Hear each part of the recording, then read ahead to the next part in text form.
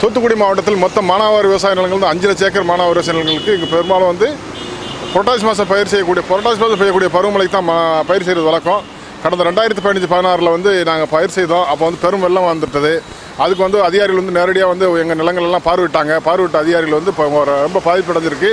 இதுக்கு நஷ்டஈடுக்கு வந்து நீங்கள் வந்து முறைப்படி வந்து இன்சூரன்ஸ் கட்டுங்க, அது கிளைம் கிடைக்கும்னு சொன்னாங்க. அதன் அடிப்படையில் நாங்கள் எல்லாருமே பணம் கட்டினோம்னா இன்றைக்கி 2 வருஷ காலமாக அந்த இன்சூரன்ஸ் கிளைம் கட்டி நாங்கள் பல கட்டமாக போராடினோம்.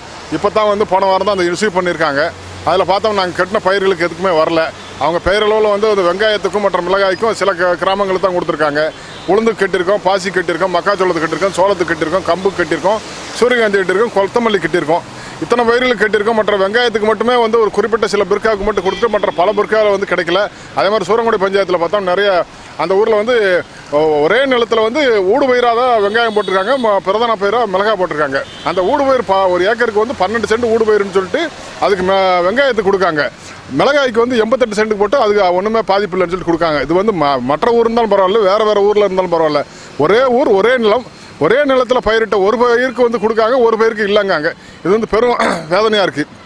இந்த சூழ்நிலையில் பார்த்தா எங்களுக்கு வந்து நாங்கள் ஆட்சித்தலைவர்கிட்ட வந்து பல தடவை கோரிக்கை வச்சு இங்கே கிடைக்காதனால 2015-16 நாங்கள் வந்து இன்சூரன்ஸ் கட்டி எங்களுக்கு கிடைக்காதனால எங்களுக்கு அரசாங்கம் வந்து எங்கள் வாயில் மண்ணை போட்டுருச்சுன்னு சொல்லிட்டு நாங்கள் மண் சோறு சாப்பிட்டோம். அதை வாயில் மண்ணள்ளி போட்டிருக்கு. அது மாதிரி 16 பயிர்களும் எங்களுக்கு இன்றைக்கி வரைக்கும் கிளைம் கிடைக்கல.